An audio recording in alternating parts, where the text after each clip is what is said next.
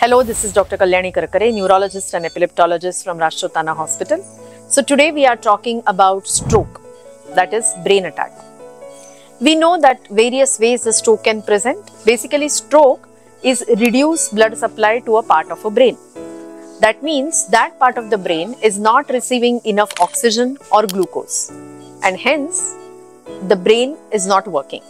So if a part of a brain which is responsible for power of your hand is not getting enough blood supply, your hand may become weak. If a part of a brain which is responsible for speech is not getting blood supply, you may not be able to speak clearly. So there are different ways a stroke can present.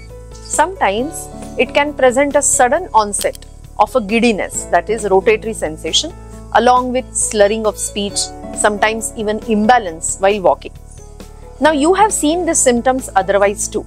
So it's not necessary that every giddiness or every imbalance is a stroke, but it is important to rule it out.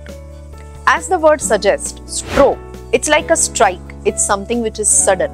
Like few minutes back you are absolutely normal, and then something happens and suddenly the stroke happens.